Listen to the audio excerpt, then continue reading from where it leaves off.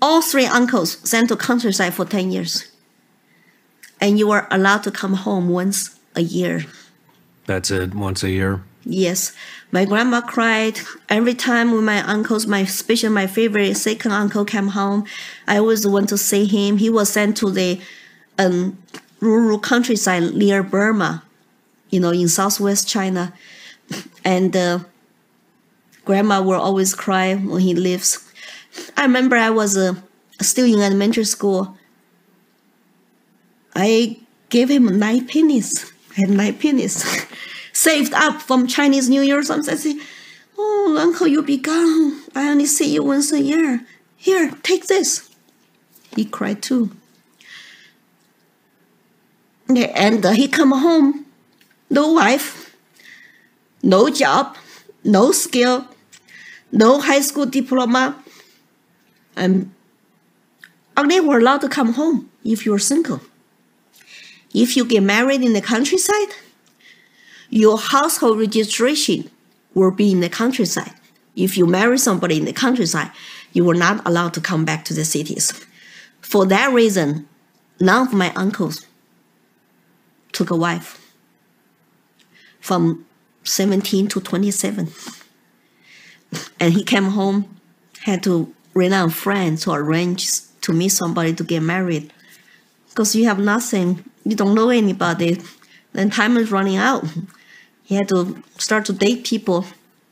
Then subject to one-child policy, he had one child, my cousin. So, but a lot of those generation people though, red guards, some of them still not awake because you don't know the truth. They will talk about their life, they will laugh about it. My uncle's very bitter, but still, they don't know the truth. I have my family ask me to mourn Mao's death every December on his birthday. Mao died in 1976. He's a mass murder.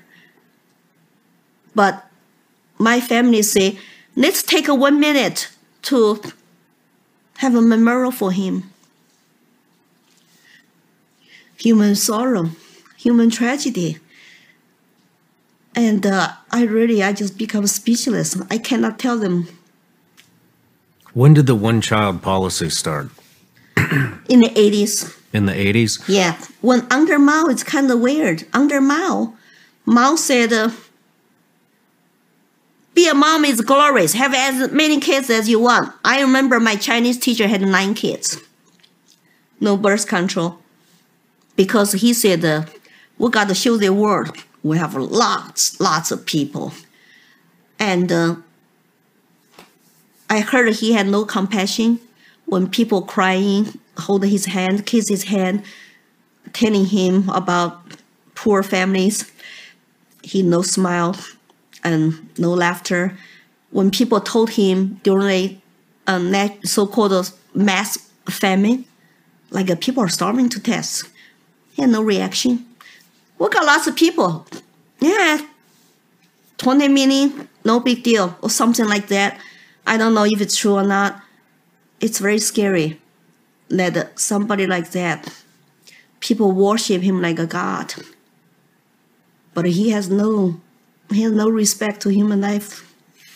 And but then all of a sudden, he died, and the Communist Party had a new leader. And they wrote into law, say, push for one-child policy, because the China economy was just about to collapse completely. And after Mao's death, and Deng Xiaoping said, let some people get rich first. Let's reboot our economy. And it's also country population growth. They blame bad economy on too big population. Too many people? Yeah, too many people instead of it's your political ideology, your system completely failed. Well, people in this country might say that's not real communism.